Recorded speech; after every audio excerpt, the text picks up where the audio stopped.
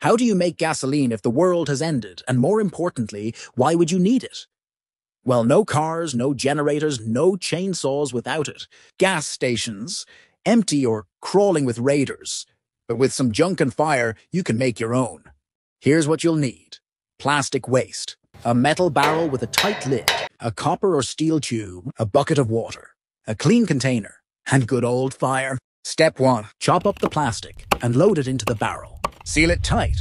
Insert the tube into the barrel. Run it through the water and out into your container.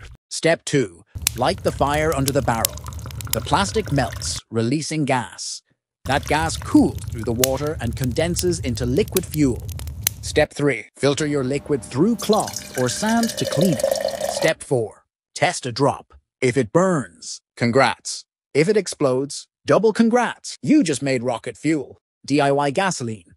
No pumps, no stations, just trash turned into survival fuel.